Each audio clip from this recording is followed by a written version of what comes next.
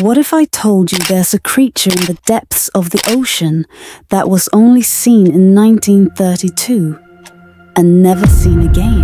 And we don't even know if it still exists. On the 22nd of September 1932, biologist William Beebe spotted two enormous fish while descending to a depth of 640 meters, 2,100 feet, off the coast of Bermuda. He described them as at least 6 feet long, resembling barracudas with short heads and jaws that were constantly open. The fish were bioluminescent, with strong pale bluish light strung down the body.